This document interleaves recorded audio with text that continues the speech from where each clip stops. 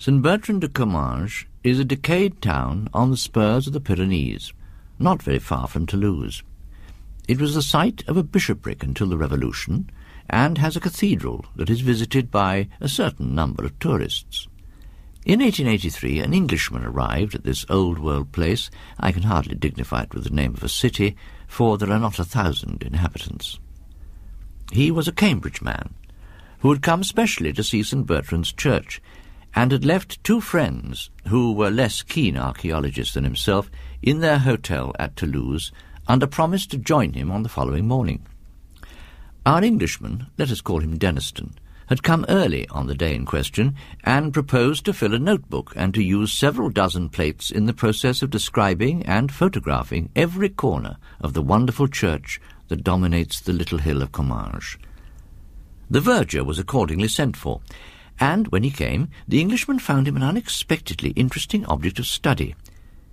It was not in the personal appearance of the little dry, wizened old man, but in a curious, furtive, or rather hunted and oppressed air which he had. He was perpetually glancing behind him. The muscles of his back and shoulders seemed hunched in a continual nervous contraction, as if he were expecting every moment to find himself in the clutch of an enemy. The Englishman hardly knew whether to put him down as a man haunted by a fixed delusion, or as one oppressed by a guilty conscience, or as an unbearably henpecked husband. The probabilities, when reckoned up, certainly pointed to the last idea, but still the impression conveyed was that of a more formidable persecutor than even a termagant wife. As Denniston examined first the stalls, then the enormous dilapidated organ and objects in the treasure chamber, the sacristan kept on his heels the whole time, every now and then whipping round as if he'd been stung, when one or other of the strange noises that trouble a large empty building fell on his ear. Curious noises they were too, sometimes. Once, Denniston said to me, I could have sworn I heard a thin metallic voice laughing high up in the tower. I darted an inquiring look at my sacristan. He was white to the lips. "It is he. That is, it is no one. The door is locked," was all he said, and we looked at each other for a full minute. Another little incident puzzled Denniston a good deal. He was examining a large, dark picture that hangs behind the altar, titled, "How St. Bernard Delivered a Man Whom the Devil Long Sought to Strangle," when he noticed his companion on his knees, gazing at the picture with the eye of a suppliant in agony, his hands tightly clasped, and with a rain of tears on his cheeks. The man must be a monomaniac, the Englishman thought to himself. But what was his monomania? It was nearly 5 o'clock. The short day was drawing in, and the church began to fill with shadows. The sacristan began for the first time to show signs of hurry and impatience, so Denniston packed up his camera and notebook and proceeded to the door. On the doorstep, and for the first time that day, the 2 men fell into conversation. "Monsieur seemed to interest himself in the old choir books in the sacristy." "Undoubtedly, I was going to ask you if there was a library in the town." "No, monsieur." Here came a strange pause of irresolution, and then with a sort of plunge he went on, "But if monsieur is amateur de vieux livres, I have at home something that might interest him. It is but 100 yards away." All at once Denniston's cherished dreams of finding priceless manuscripts in untrodden corners of France flashed up. He would be foolish not to go. He would reproach himself for ever after if he refused. So they set off. Arriving on his doorstep, the sacristan paused a moment. "Perhaps," he said, "perhaps after all, monsieur has not the time." "Not at all, lots of time. Nothing to do till tomorrow. Let us see what it is that you've got." The door was opened at this point, and a face looked out. Plainly it was the sacristan's daughter. She exchanged a few words with her father, of which Denniston caught only these, said by the old man, "He was laughing in church," words which were answered only by a look of terror from the girl. But in another minute they were in the sitting-room of the house, a small, high chamber with a stone floor, full of moving shadows cast by a wood fire that flickered on a great hearth. Something of the character of an oratory was imparted to it by a tall crucifix. The figure upon it was painted in natural colours. The cross itself was black. Under this stood a chest of some age and solidity, wherefrom the sacristan produced a large book wrapped in white cloth, on which a cross was rudely embroidered in red thread. The next moment the book was open, and Denniston felt he had at last lit on something better than good. Before him lay a large folio, bound perhaps in the late 17th century, with the arms of Canon Alberic du Moulin stamped in gold on the sides. There may have been 150 leaves of paper in the book, and on almost every one of them was fastened a leaf from an illuminated manuscript. Such a collection Denniston had hardly dreamed of in his wildest moments. Here were 10 leaves from a copy of Genesis, illustrated with pictures which could not be later than A.D. 700. Further on was a complete set of pictures from a Psalter of English execution of the very finest the 13th century could produce. Denniston glanced up at the sacristan to see if his face yielded any hint that the book was for sale. He was pale. "If monsieur will turn on to the end." So monsieur turned on, and at the end of the book he came across 2 sheets of paper of a more recent date than anything he had yet seen. They must be contemporary, he decided, with the unprincipled Canon Alberic, who had doubtless plundered the chapter library of St. Bertrand to form this priceless scrapbook. On one sheet was a drawing representing a biblical theme, and on the right was a king on his throne, evidently King Solomon. On the pavement before him were grouped 4 soldiers surrounding a crouching figure, which I will describe in a moment. A 5th soldier lay dead on the pavement, his neck distorted, and his eyeballs starting from his head. The 4 surrounding guards were looking at the king, and in their faces the sentiment of horror was intensified. They seemed, in fact, only restrained from flight by their implicit trust in their master. All this terror was plainly excited by the being that crouched in their midst. At first you only saw a mass of coarse, matted black hair. Presently it was seen that this covered a body of fearful thinness, almost a skeleton, but with the muscles standing out like wires. The hands were hideously taloned. The eyes, touched in with a burning yellow, had intensely black pupils, and were fixed upon the king with a look of beast-like hate. Denniston stole a look at his hosts. The sacristan's hands were pressed upon his eyes. His daughter was telling her beads feverishly. At last the question was asked, "Is this book for sale?"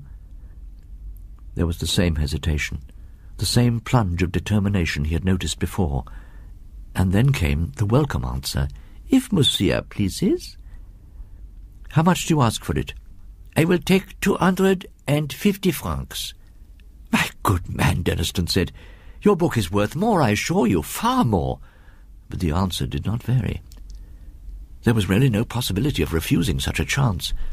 The money was paid, a glass of wine drunk over the transaction, and Denniston made to leave, stepping out into the passage with the book under his arm. Here he was met by the daughter. "Monsieur," she said, "here is a silver crucifix and chain for the neck. Would you perhaps be good enough to accept it?" Denniston hadn't much use for these things, but the request was unmistakably genuine, and he was reduced to profuse thanks. He then submitted to having the chain put round his neck. As he set off with his book, the sacristan and his daughter stood at the door looking after him, and were still looking when he waved them a last good night from the steps of his hotel. Dinner was over, and Denniston was in his bedroom, shut up alone with his acquisition.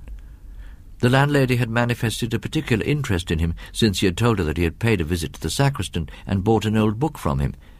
He thought, too, that he had heard a hurried dialogue between her and the said sacristan in the passage outside the salle à manger, some words to the effect that Pierre and Bertrand would be sleeping in the house, had closed the conversation.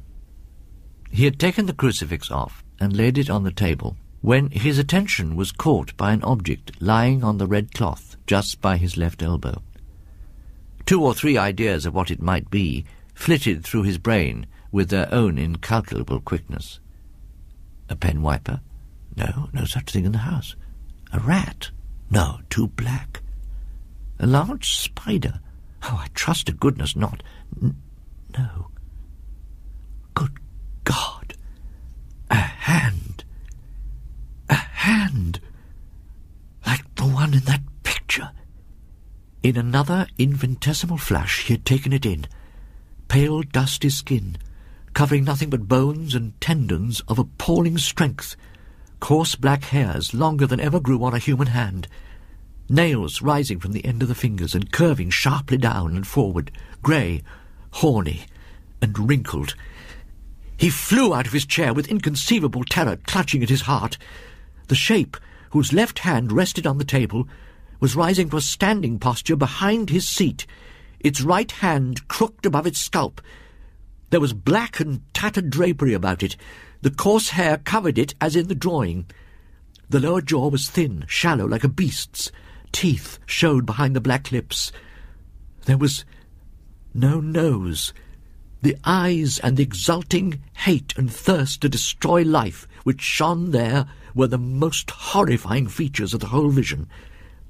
There was intelligence of a kind in them, intelligence beyond that of a beast, below that of a man. Denniston grasped blindly at the crucifix, screamed, and then swooned. Pierre and Bertrand, the 2 serving men, rushed in, but saw nothing. But they did feel themselves being thrust aside by something that passed out in between them. They sat up with Denniston for the remainder of the night, until his 2 friends arrived shortly after 9 o'clock the following morning. The sacristan was also present, and upon being told the story of the previous night's events, evinced no surprise. "It is he, it is he. I have seen him myself twice, but I have felt his presence 1,000 times. He would tell them nothing of the provenance of the book, nor any details of his experiences.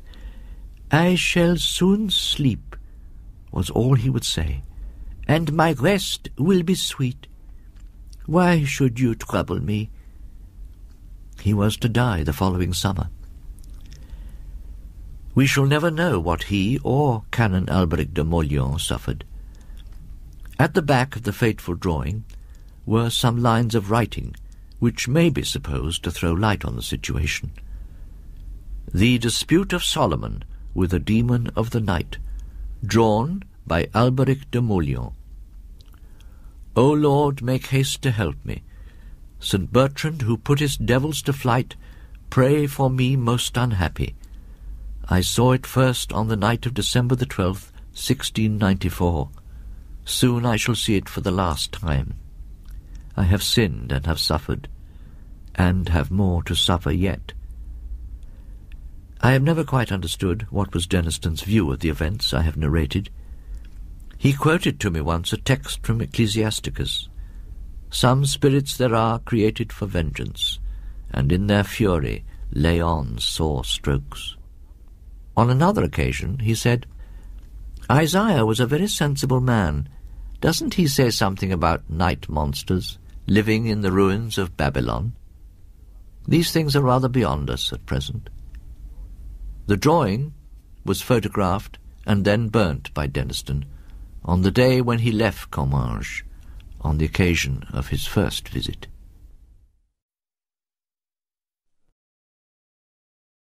It was, as far as I can ascertain, in September of the year 1811 that a post-chaise drew up before the door of Aswarby Hall in the heart of Lincolnshire. The little boy, who was the only passenger, jumped out as soon as it had stopped and looked about him with the keenest curiosity during the short interval that elapsed between the ringing of the bell and the opening of the hall door.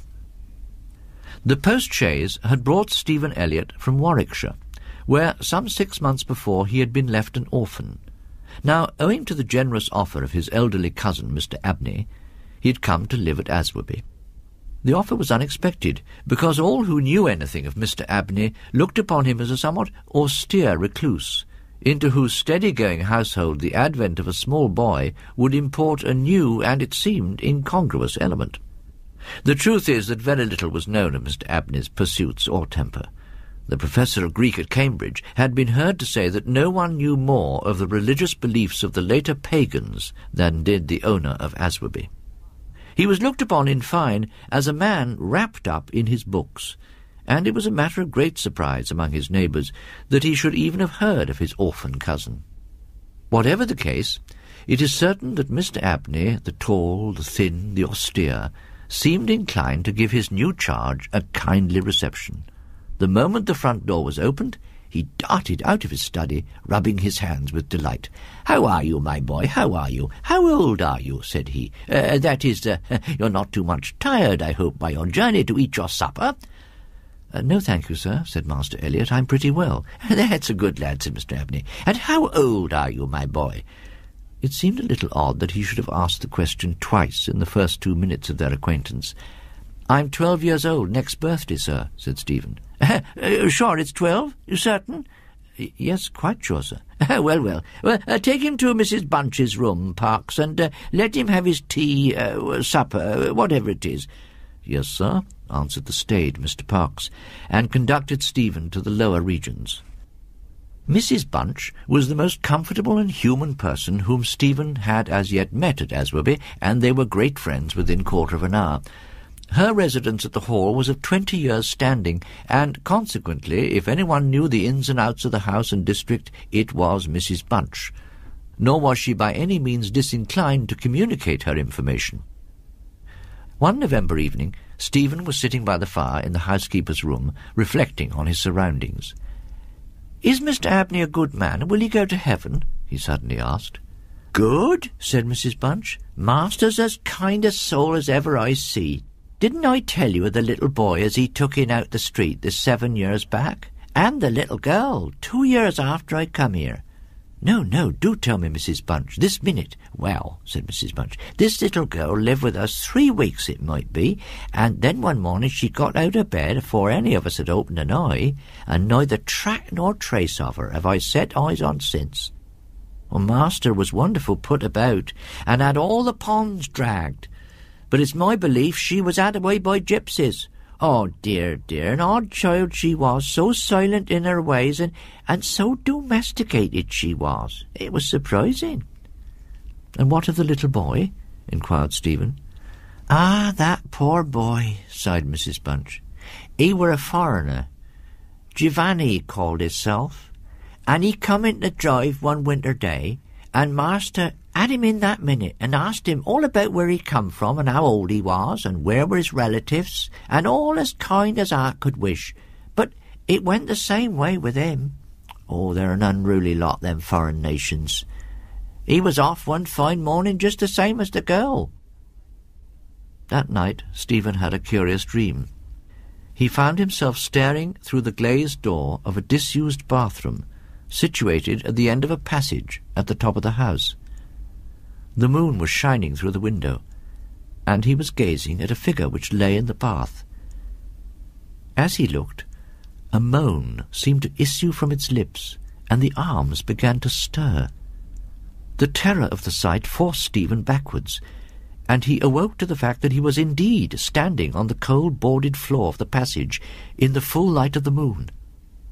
With a courage which I do not think can be common among boys of his age, he went to the door of the bathroom to ascertain if the figure of his dream were really there.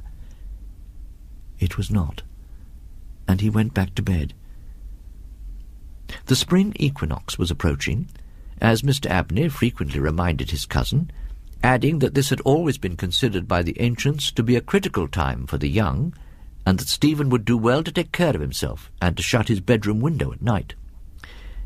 One Friday night in March, Mrs. Bunch was occupying herself in mending his nightgown. "Oh, gracious me, Master Stephen," she broke forth rather irritably. "How do you manage to tear your nightdress all to flinders this way? Oh, look here, sir, what trouble you do give to poor servants after darn and mend after you." There was indeed a most destructive and apparently wanton series of slits or scorings in the garment. They were confined to the left side of the chest, and Stephen was sure they were not there the night before.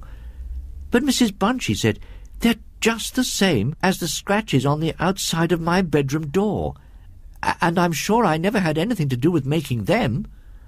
Mrs. Bunch gazed at him, open-mouthed, then snatched up a candle, departed hastily from the room, and was heard making her way upstairs. In a few minutes she came down. "Well," she said, "Master Stephen, it's a funny thing to me how them marks and scratches can come there. It's too high up for any cat or dog to have made 'em, much less a rat. For all the world like a Chinaman's fingernails. Oh, I wouldn't say nothing to Master if I was you, my dear. Just turn the key of the door when you go to your bed." We have now arrived at March the 24th, 1812. It was a day of curious experiences for Stephen, a windy, noisy day, which filled the house and the gardens with a restless impression. As Stephen stood by the fence of the grounds and looked out into the park, he felt as if an endless procession of unseen people were sweeping past him on the wind, borne on resistlessly and aimlessly, vainly trying to stop themselves, to catch at something that might resist their flight and bring them back again into contact with the living world of which they had formed a part. After luncheon that day, Mr. Abney said, "Stephen, my boy, do you think you could manage to come to me tonight as late as 11 o'clock in my study? I shall be busy until that time, and I wish to show you something connected with your future life, which is most important that you should know. You're not to mention this matter to Mrs. Bunch or to anyone else, and you better go to your room at the usual time." Here was a new excitement added to life. Stephen eagerly grasped at the opportunity of sitting up till 11 o'clock. He looked in at the library door on his way upstairs that evening, and saw a brazier, which he had often noticed in the corner of the room, moved out before the fire. An old silver-gilt cup stood on the table, filled with red wine, and some written sheets of paper lay near it. Mr. Abney was sprinkling some incense on the brazier from a round silver box as Stephen passed, but didn't seem to notice his step. The wind had fallen, and there was a still night and a full moon. At about 10 o'clock, Stephen was standing at the open window of his bedroom. From time to time, strange cries as of lost and despairing wanderers sounded from across the mere. They might be the notes of owls or water-birds, yet they did not resemble either sound. Were they not coming nearer? Abruptly they ceased. But just as Stephen was thinking of shutting the window and resuming his reading of Robinson Crusoe, he caught sight of two figures standing on the gravelled terrace that ran along the garden side of the hall. The figures of a boy and girl, it seemed. They stood side by side, looking up at the windows. Something in the form of the girl recalled irresistibly his dream of the figure in the bath.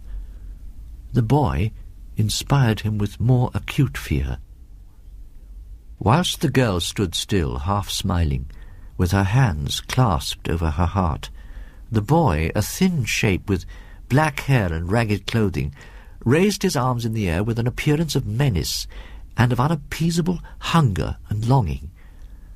The moon shone upon his transparent hands, and Stephen saw that the nails were fearfully long, and that the light shone through them. And as he stood with his arms thus raised, he disclosed a terrifying spectacle.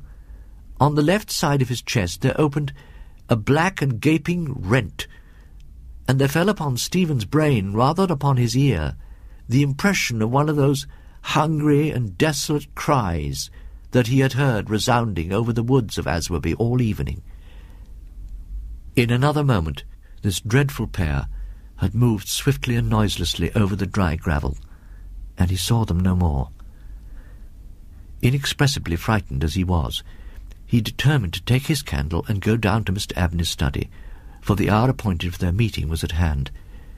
The study, or library, opened out on the front hall on one side, and Stephen, urged on by his terrors, did not take long in getting there. His repeated knocks were not answered. Mr. Abney was engaged. He was speaking. "What? Why did he try to cry out? And why was the cry choked in his throat? Had he too seen the mysterious children? But now everything was quiet, and the door yielded to Stephen's pushing. On the table in Mr. Abney's study, certain papers were found which explained the situation to Stephen Elliott when he was of an age to understand them. The most important sentences were as follows. It was a belief very strongly and generally held by the ancients that by enacting certain processes which to us moderns would have something of a barbaric complexity, a very remarkable enlightenment of the spiritual faculties in man may be attained. That, for example, by absorbing the personalities of a certain number of his fellow creatures, an individual may gain a complete ascendancy over those orders of spiritual beings which control the elemental forces of our universe. It is recorded of Simon Magus that he was able to fly in the air or to assume any form he pleased by the agency of the soul of a boy, whom, to use the libellous phrase employed by the author of the Clementine Recognitions, he had murdered. I find it set down, moreover, with considerable detail in the writings of Hermes Trismegistus that similar happy results may be produced by the absorption of the hearts of not less than 3 human beings below the age of 21 years.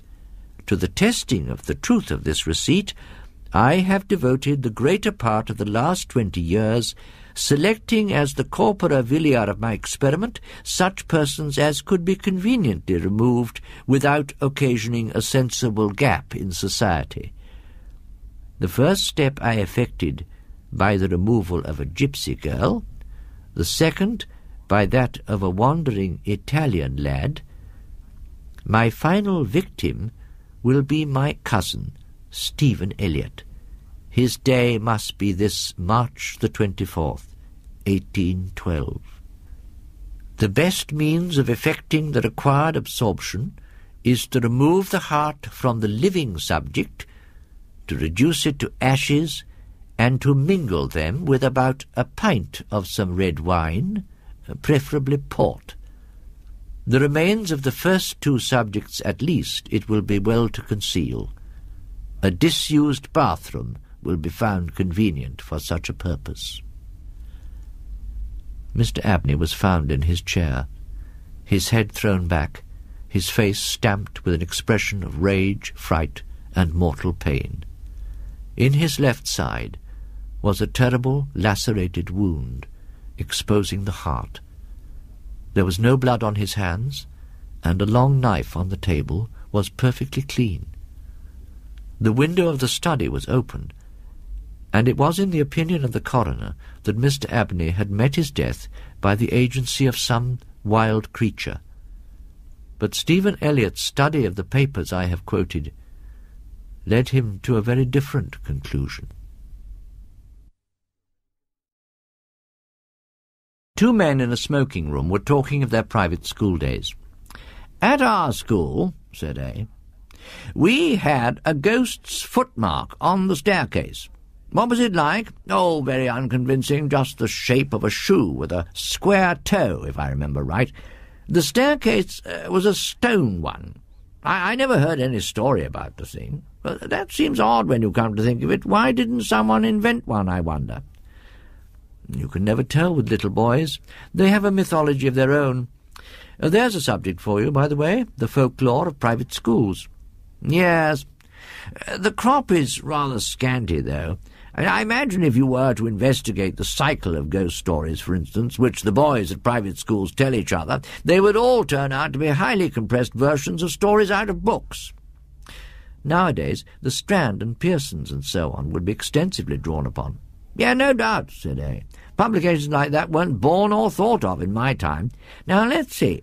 Yeah, I wonder if I can remember the staple ones that I was told. First, there was a house with a room in which a series of people insisted on passing a night, and each of them in the morning was found kneeling in a corner and just had time to say, 'I've seen it,' and died." I've got one. There was a man who heard a noise in the passage at night, opened his door, and saw someone crawling towards him on all fours with his eye hanging out on his cheek. Yeah, there was besides, yes, let me think. Yes, the room where a man was found dead in a bed with a horseshoe mark on his forehead, and the floor under the bed was covered with marks of horseshoes also. I don't know why. Also, there was a lady who, on knocking her bedroom door in a strange house, heard a thin voice among the bed curtains saying, "Now we are shut in for the night." Well, none of those had any explanation or sequel. Yes, I wonder if they still go on, those stories. Oh, likely enough, with additions from the magazines, as I say. You never heard, did you, of a real ghost at a private school? No, I thought not. Nobody has that I ever came across. From the way in which you said that, I gather that you have. Actually, I do. It happened at my private school 30-odd years ago, and I haven't any explanation of it, although I've told it many times. The school, I mean, was near London. I first went there in September, soon after the year 1870, and among the boys who arrived on the same day was one whom I took to, a Highland boy, whom I will call MacLeod. I needn't spend time in describing him. The main thing is that I came to know him well.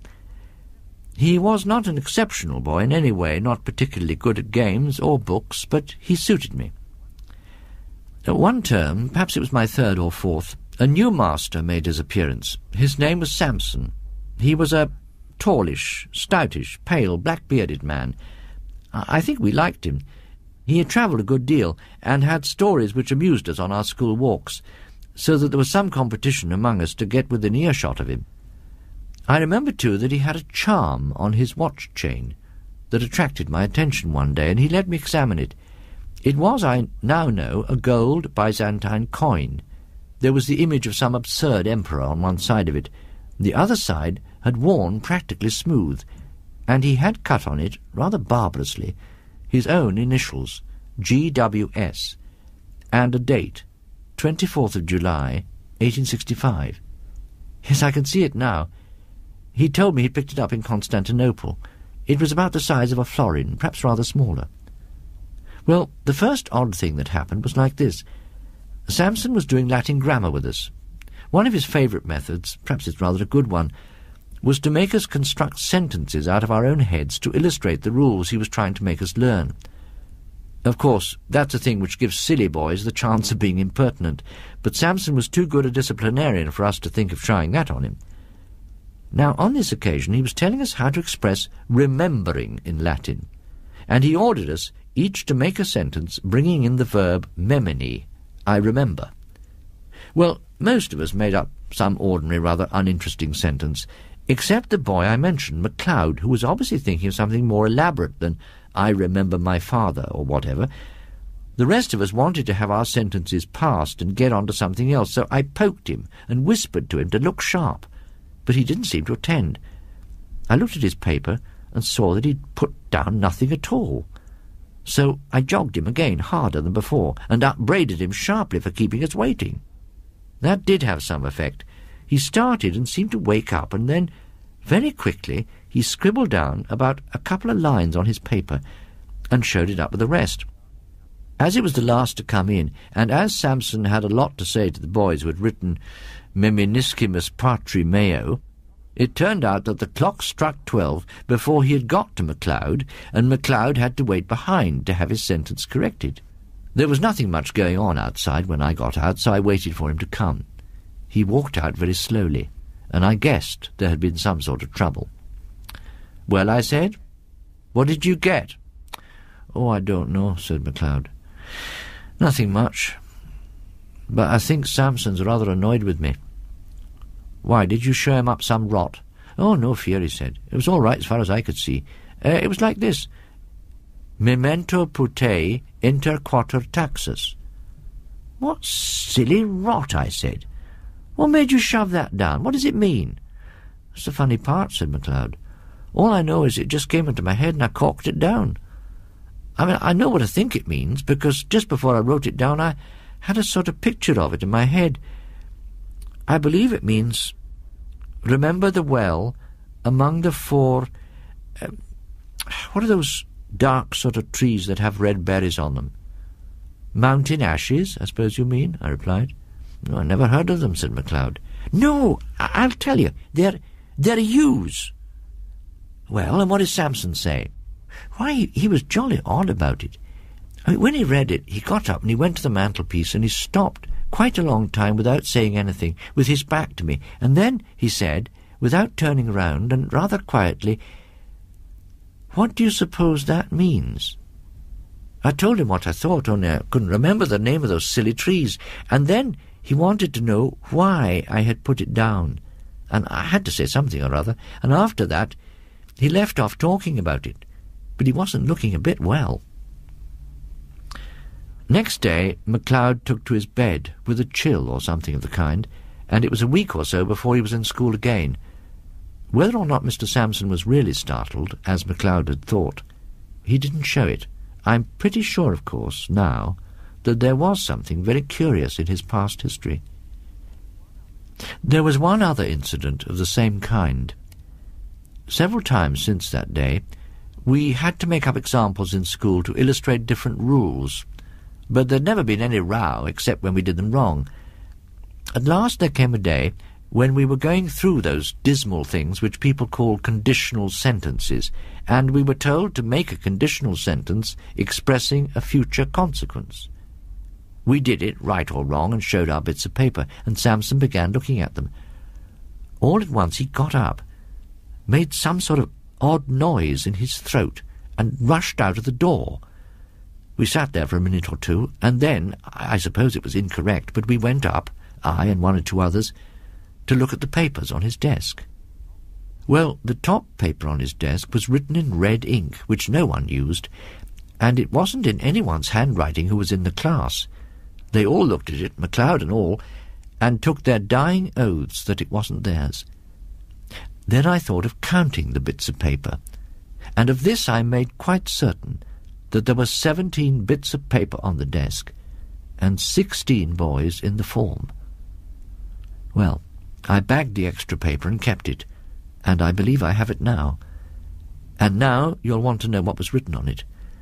It was simple enough and harmless enough, I should have said. Si tu non veneris ad me, ego veniam ad te, which means, I suppose, if you don't come to me, I'll come to you. That same afternoon I took it out of my locker. I know for certain it was the same bit, for I made a finger mark upon it, and no single trace of writing of any kind was there on it. I kept it, as I said, and since that time I've tried various experiments to see whether invisible ink had been used, but absolutely without result. So much for that. After about half an hour, Samson looked in again, said he'd felt very unwell, and told us we might go. Next day he was in school again, much as usual. That night, the third and last incident in my story happened. We, MacLeod and I, slept in a dormitory at night, at right angles to the main building on the first floor. There was a very bright full moon. At an hour which I can't tell exactly, but sometime between 1 and 2, I was woken by somebody shaking me. It was MacLeod, and a nice state of mind he seemed to be in. "Come," he said, "come, there's a burglar getting in through Samson's window."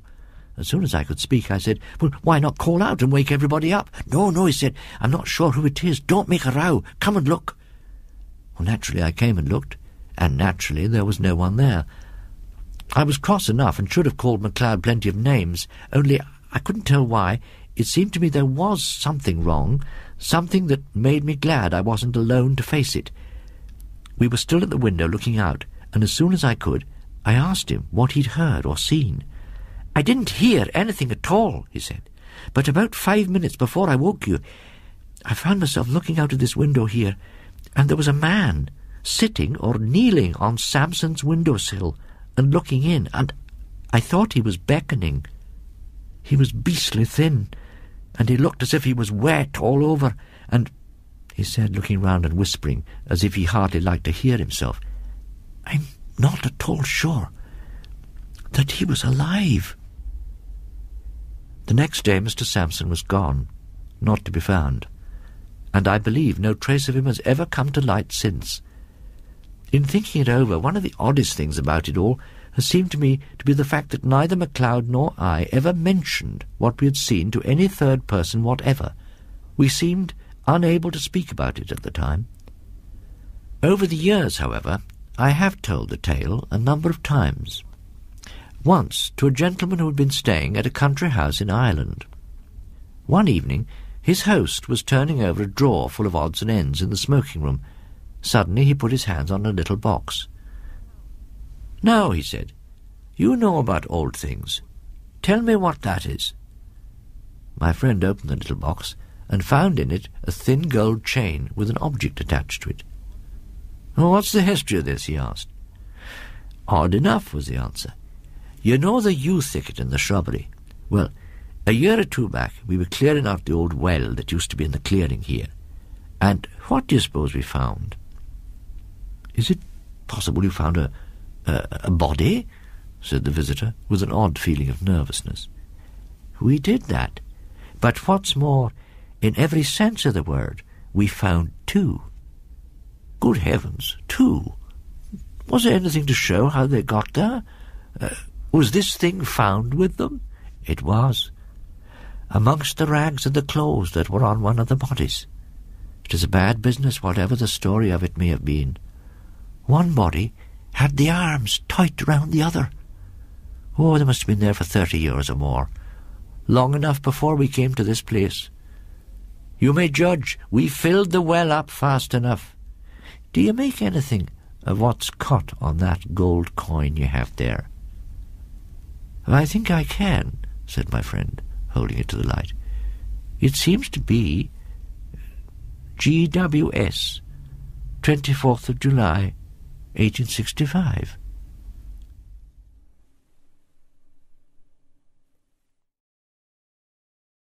"I suppose you get stuff of that kind through your hands pretty often," said Mr. Dillett, as he pointed with his stick to an object which shall be described when the time comes. And when he said it, he lied in his throat, and he knew that he lied.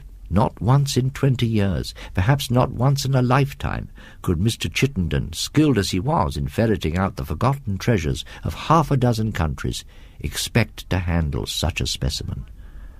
"How much you sticking the innocent American buyer for it, eh?"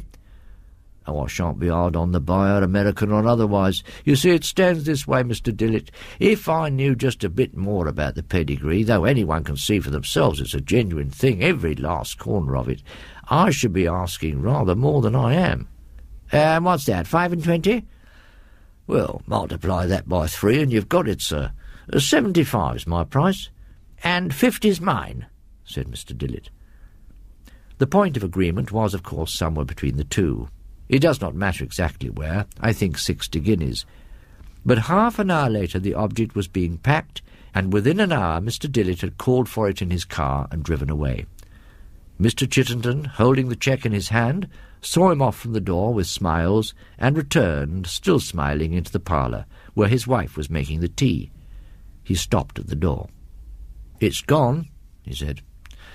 "Thank God for that," said Mrs. Chittenden, putting down the teapot. "Mr. Dillett, was it?" "Yes, it was." "Well, I'd sooner it was him than another." "Oh, I don't know. He ain't a bad fellow, my dear." "Maybe not, but in my opinion he'd be none the worse for a bit of a shake-up." And what then of Mr. Dillett and his new acquisition? What it was, the title of the story will have told you. What it was like, I shall have to indicate as well as I can. There was only just enough room for it in the car, and the drive was an anxious one. At last his door was reached, and Collins, the butler, came out. "Look here, Collins, you must help me with this thing. We must get it out upright, see? It's full of little things that mustn't be displaced more than we can help. I think we'll have to put it in my own room, on the big table. Yes, that's it." It was conveyed to Mr. Dillett's spacious room on the first floor, looking out on the drive. The sheeting was unwound from it, and for the next hour or two Mr. Dillett was fully occupied in extracting the packing and setting in order the contents of the rooms. When this congenial task was finished, I must say it would have been difficult to find a more perfect and attractive specimen of a doll's house in Strawberry Hill Gothic than that which now stood on Mr. Dillett's knee-hole table. It was quite 6 foot long, including the chapel and oratory, which flanked the front on the left as you faced it, with the stable on the right. The chapel had pinnacles and buttresses, and a bell in the turret. The stable was of 2 stories, with a clock, and a Gothic cupola for the clock bell. Pages might be written on the outfit of the mansion, how many frying pans, how many gilt chairs, carpets, pictures, and chandeliers there were, but that must be left to the imagination. The house was also fully populated with a gentleman and lady in blue satin and brocade, respectively. There were 2 children, a boy and a girl. There was a cook, a nurse, a footman, and there were the stable servants, 2 postilions, a coachman, 2 grooms.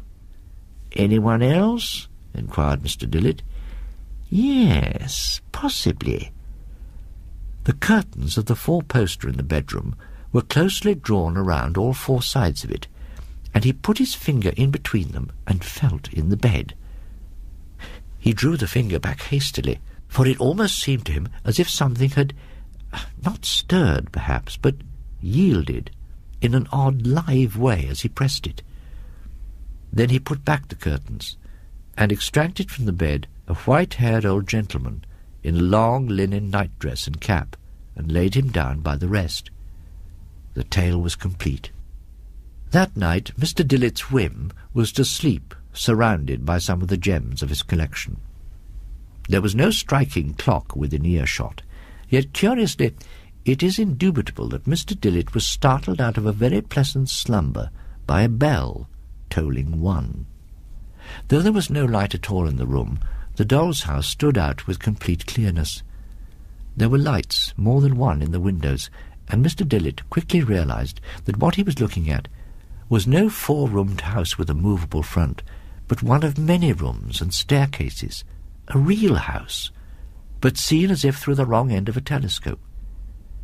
"You mean to show me something," he muttered to himself, and gazed earnestly on the lighted windows. 2 rooms were lighted, one on the ground floor to the right of the door, one upstairs on the left, the first brightly enough, the other rather dimly. The lower room was the dining room. A meal had been eaten, and only wine and glasses were left on the table. The man of the blue satin and the woman of brocade were seated alone, and they were talking earnestly. The former abruptly rose and left the room, and the expression on the lady's face was that of one striving her utmost to keep down a fear that threatened to master her, and succeeding. It was a hateful face, too, broad, flat, and sly. Now the man came back, and she took some small thing from him and hurried out. He too disappeared, but a moment later he could be seen stepping out at the front door, looking this way and that, and then turning to the upper window that was lighted, and shaking his fist. It was time to look at the upper window. Through it was seen a 4-poster bed, a nurse or other servant in an armchair, sound asleep. In the bed, an old man lying awake, and, one would say, anxious, from the way in which he shifted about and moved his fingers. Beyond the bed a door opened, and the lady came in. She set down her candle on the table and roused the nurse. In her hand she had an old-fashioned wine bottle, ready uncorked. The nurse took it, poured some of the contents into a little silver saucepan, added some spice and sugar from casters on the table, and set it to warm on the fire. The old man pointed to the window and spoke. The lady nodded, opened the casement, and listened for something, perhaps rather ostentatiously, then drew in her head and shook it, looking at the old man, who seemed to sigh. By this time the posset was ready. The old man waved it away, but he was prevailed upon to drink it, after which the nurse laid him down, the lady left the room, and there was an interval of complete quiet. Suddenly the old man started up in his bed. He must have uttered some cry, for the nurse started out of her chair.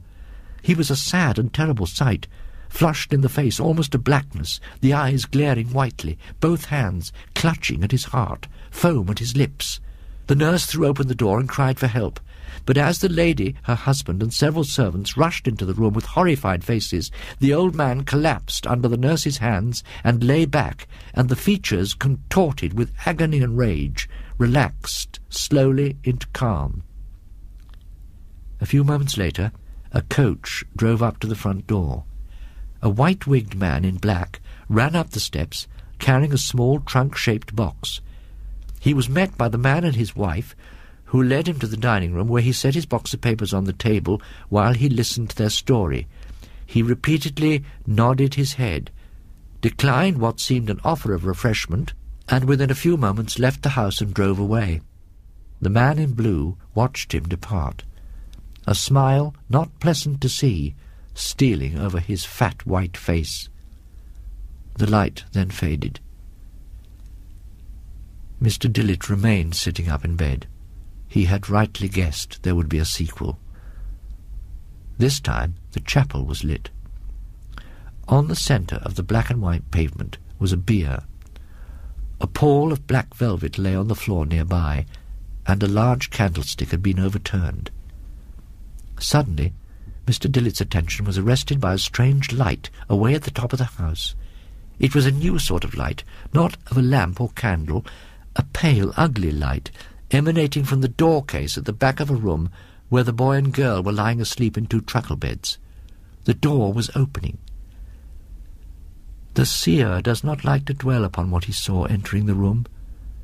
He says it might be described as a frog, the size of a man, but it had scanty white hair about its head. It was busy about the truckle beds, but not for long. The sound of cries, infinitely appalling, reached the ear. There were signs of a hideous commotion all over the house. Lights moved along and up, doors opened and shut, and running figures passed within the windows. The clock in the stable turret tolled 1, and darkness fell again. It was only dispelled once more to show the house front. Dark figures came down the steps, bearing first one, then another small coffin. The next morning, Mr. Dillett sent for the doctor, who found him in a disquieting state of nerves. He recommended a dose of sea air, and Mr. Dillett duly repaired to a quiet place on the east coast by easy stages in his car. One of the first people he met on the front was Mr. Chittenden, who likewise had taken his wife away for a bit of a change. Mr. Chittenden looked somewhat askance upon him when they met, and not without cause. "Well, I don't wonder at you being a bit upset, Mr. Dillett.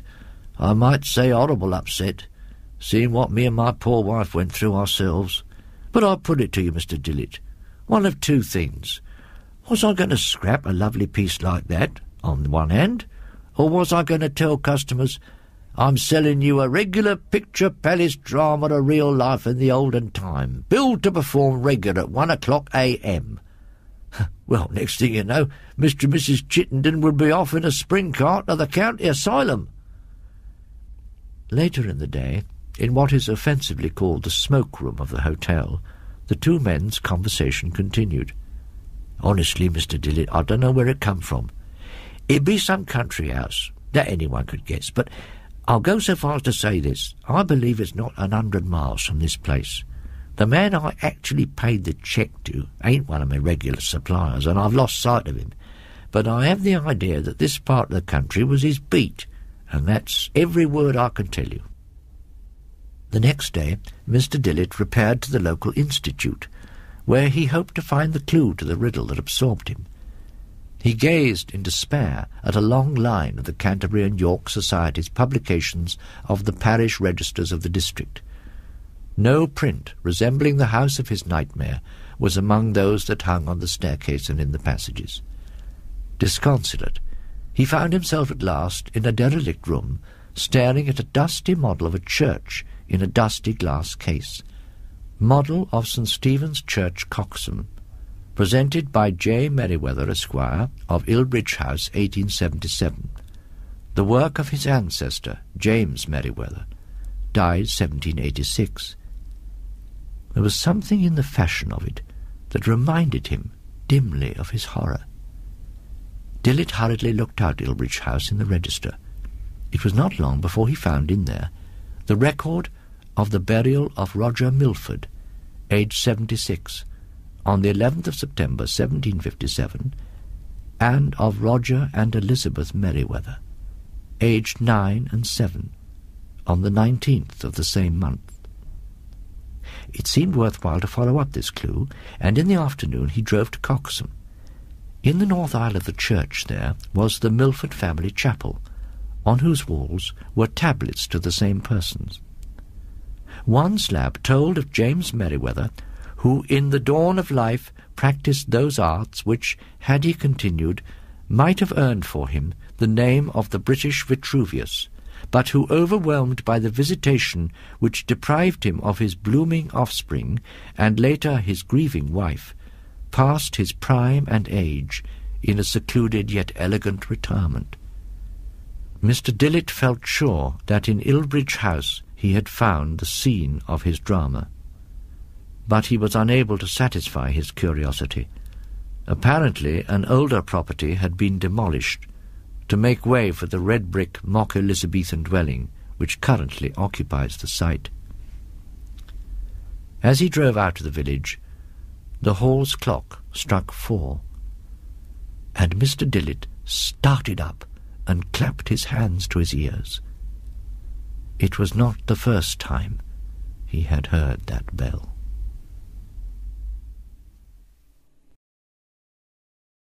And if you was to walk through the bedrooms now, you'd see the ragged mouldy bedclothes a-heaving and a-heaving like seas, and a-heaving with what, he says? Why, with rats under 'em. But was it with the rats, I ask? Because in another case it was not. It happened in Suffolk, near the coast, in a place where the road makes a sudden dip and then a sudden rise. As you go northward, at the top of that rise stands a house on the left of the road. It is a tall, red-bricked house, narrow for its height. Perhaps it was built around 1770. The top of the front has a low triangular pediment with a round window in the centre. Behind it are stables and offices, and such garden as it has is behind them. Scraggy Scotch firs are near it. An expanse of gorse-covered land stretches away from it. It commands a view of the distant sea from the upper windows of the front. A sign on a post stands before the door, or did so stand, for though it was an inn of repute once, I believe it is so no longer. To this inn came my acquaintance Mr. Thompson, when he was a young man, on a fine spring day, coming from the University of Cambridge, and desirous of solitude in tolerable quarters, and time for reading.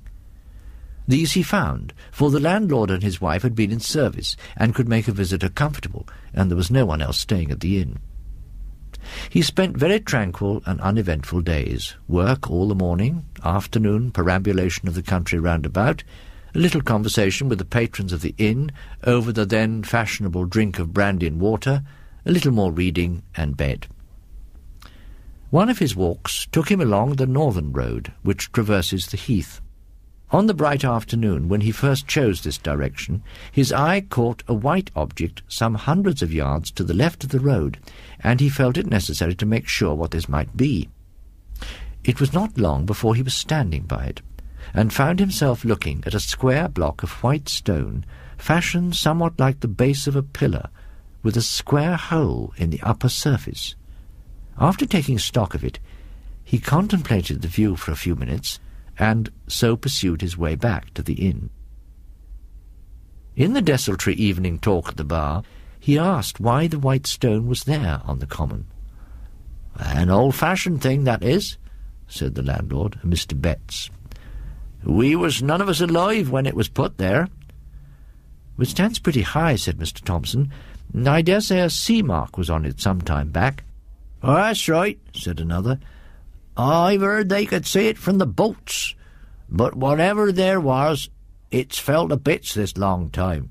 "Yeah, good job too," said a second man. "'Tweren't a lucky mark by what the old man used to say. Not lucky for the fishing, I mean. But they had some funny ideas, them old chaps. and I shouldn't wonder but what they made away with it themselves." It was impossible to get anything clearer than this. The company, never very voluble, fell silent, and when next someone spoke, it was Mr. Betts. It was of the village affairs and crops. One fine afternoon, Mr. Thompson found himself busily writing at 3 o'clock. Then he stretched himself and rose, and walked out of his room into the passage. Facing him was another room, then the stairhead, and then 2 more rooms, one looking out to the back and the other to the south. At the south end of the passage was a window, to which he went, considering with himself that it was rather a shame to waste such a fine afternoon. However, work was paramount just at the moment, and he thought he would just take 5 minutes off and then go back to it. And those 5 minutes he would employ, the Bettses couldn't possibly object, to looking at the other rooms in the passage which he'd never seen. Nobody at all, it seemed, was indoors. Probably, as it was market day, they were all gone to the town. Very still the house was. So he explored. The room facing his own was undistinguished, except for an old print of Bury St. Edmunds. The 2 next him, on his side of the passage, were gay and clean, with 1 window apiece, whereas his had 2. There remained the southwest room, opposite to the last which he had entered. This was locked, but Thompson was in a mood of quite indefensible curiosity, and feeling confident that there could be no damaging secrets in a place so easily got at, he proceeded to fetch the key of his own room, and when that did not answer, to collect the keys to the other 3. One of them fitted, and he opened the door. The room had 2 windows looking south and west, so it was as bright and the sun as hot upon it as it could be.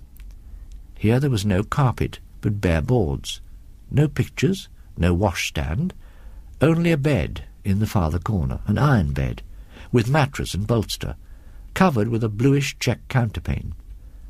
As featureless a room as you can well imagine, and yet there was something that made Thompson close the door very quickly and yet quietly behind him, and lean against the window-sill in the passage, actually quivering all over. It was this, that under the counterpane someone lay, and not only lay, but stirred. That it was someone and not something was certain, because the shape of a head was unmistakable on the bolster, and yet it was all covered, and no one lies with covered head but a dead person, and this was not dead, not truly dead, for it heaved and shivered. If he had seen these things in the dusk or by the light of a flickering candle, Thompson could have comforted himself and talked of fancy. On this bright day, that was impossible. What was to be done?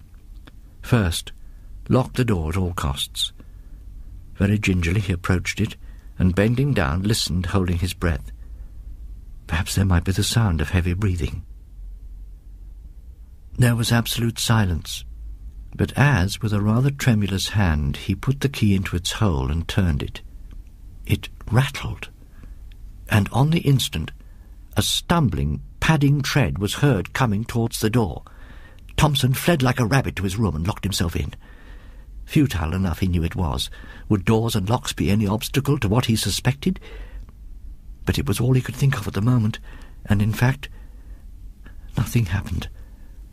Only there was a time of acute suspense, followed by a misery of doubt as to what to do.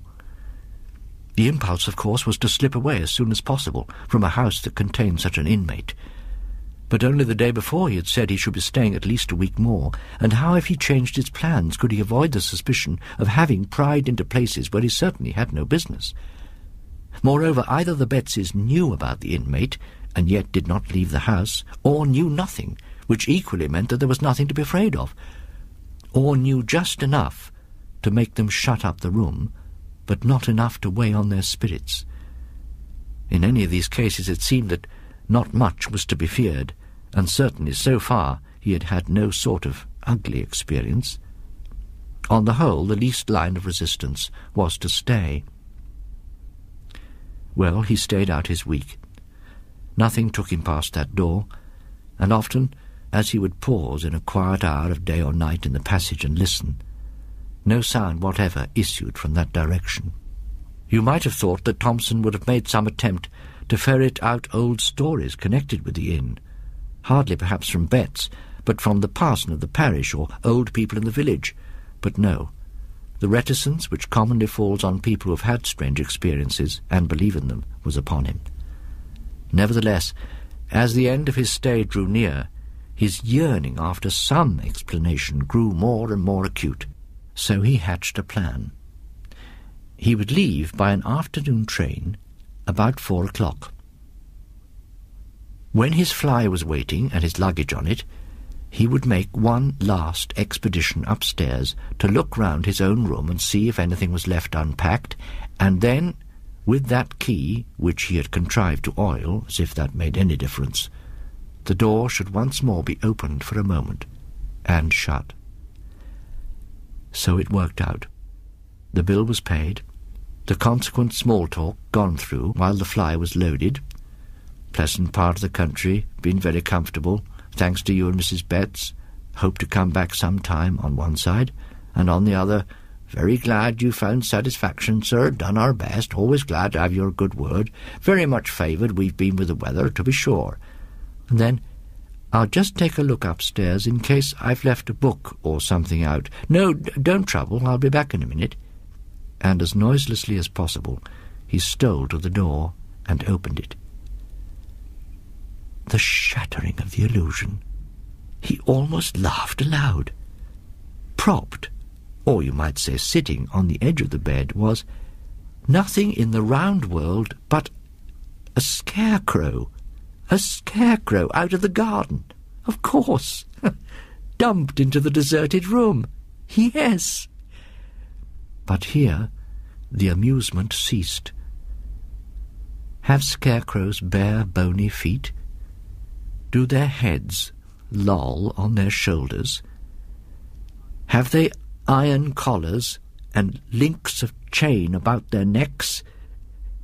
Can they get up and move, if never so stiffly, across a floor with wagging head and arms close at their sides, and shiver?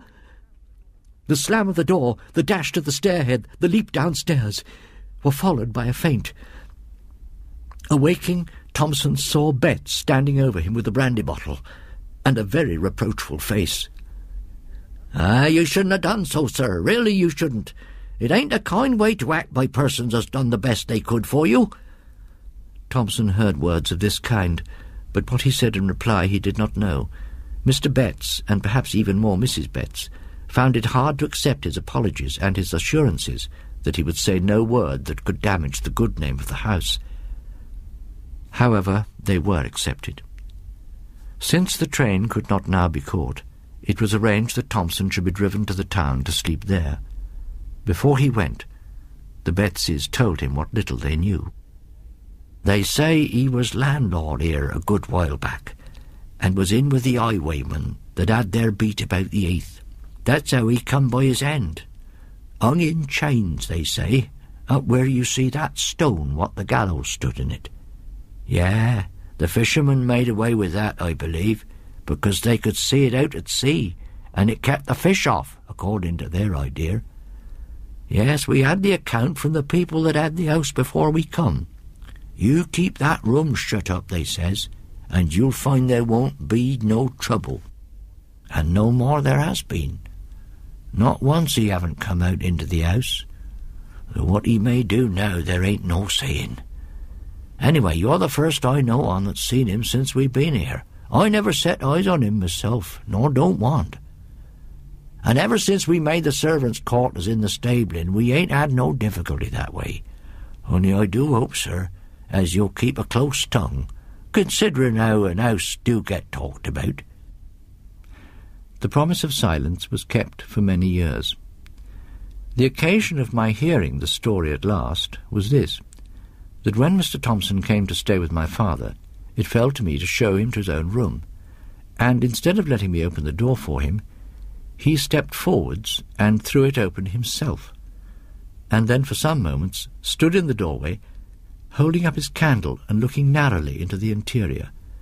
Then he seemed to recollect himself and said, "I beg your pardon, Very absurd, but I can't help doing that, for a particular reason. What that reason was, I heard some days afterwards, and you have heard now.